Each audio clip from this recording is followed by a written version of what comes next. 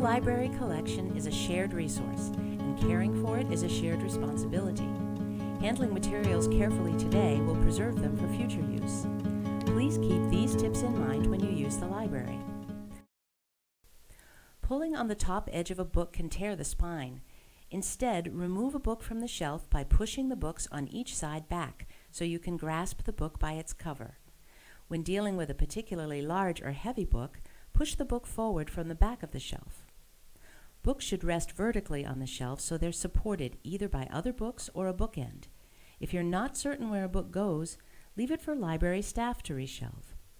Please be gentle when photocopying materials and don't press down firmly on older, fragile books.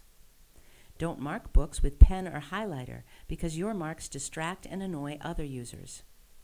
Please keep media materials in their protective cases when not in use. Remove them carefully, keeping fingers away from playing surfaces, and always play media on clean, well-maintained equipment. And when you borrow materials from the library, please protect them from the weather, food, children,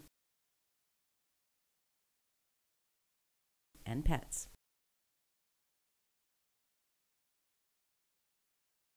Thank you for helping us to preserve our valuable shared resources.